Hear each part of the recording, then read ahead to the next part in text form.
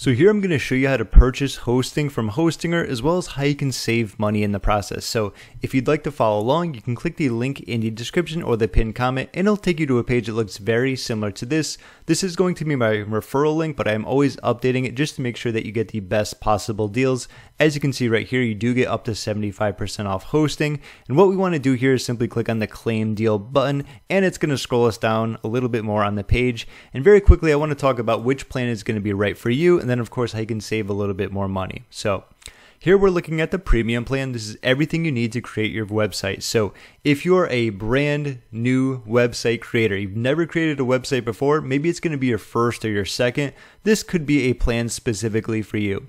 It's going to come out to $2.99 per month for a 48-month term, plus 3 months free, depending on how you actually pay for it by term, which I'll talk about a little bit more. So some of the big benefits with this one: you get 25 websites, you do get 25,000 visits monthly, 25 gigs of storage, and with this you also get weekly backups. Now, even if you are a beginner, you still might want to use the most popular plan, which is business. With this, you get to level up with more power and enhanced features. The cool thing about this is that it's only $1 more per month. Okay, so aside from that, you go from 25 to 50 websites, you go from 25,000 to 100,000 visits monthly. So if you feel like you need a lot of traffic, that would definitely be for you. From 25 gigs of storage to 50, and probably the biggest thing right here that I always talk about is the daily on-demand backups. With this, you can protect your website data with automatic daily and on-demand backups. Daily backups are stored for 7 days and weekly backups are stored for 7 weeks. So just something to keep in mind is that the difference between this and the weekly one,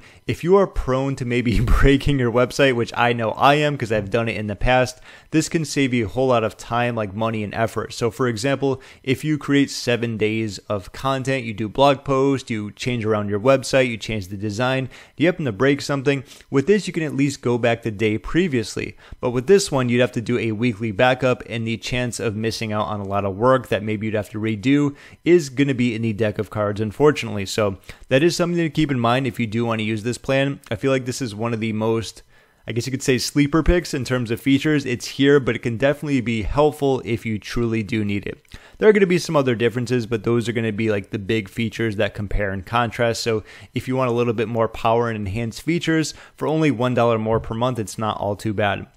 Cloud Startup I usually don't go over too much. This is enjoy optimized performances and powerful resources. So if you think you need like 200,000 visits monthly or 100 websites or even more storage, like usually you're probably going to be around here. I don't know where you are specifically in your website career, but for most people, it's going to be one of these. So choose whichever one's going to be best for you. In this example, I'm going to click on business and click on choose plan. All right, so here is the fantastic thing. As you can see, we have the order summary where you get a tremendous discount as it is. So instead of what, 828, it's 191. But my way of saying thank you for watching this video, if you look down below in the description or the pinned comment, I'm also going to have a coupon code there. Simply type it in or copy and paste it and click on apply, and you're going to save even more money. Now, I don't want to actually say what the coupon code is because I'm always making sure that it is working. And if I change it out and say one thing, it might confuse you later when you come back. But as of right now, the coupon code definitely works. Be sure to apply that in there and you can save a little bit more of money. Now, when it comes to saving even more money, there's going to be a few payment periods that we can utilize here. There's going to be 48, 24, 12, and 1. Let's start with 48 months, which is going to be the overall best value. As you can see right here, it's going to renew at $14 a month after this is done, which isn't bad if you ask me. There are plenty of hosting services that cost more than this just when you're getting started.